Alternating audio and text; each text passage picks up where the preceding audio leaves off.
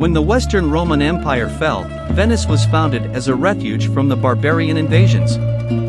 It slowly grew to become an important commercial city and the capital of the Republic of Venice.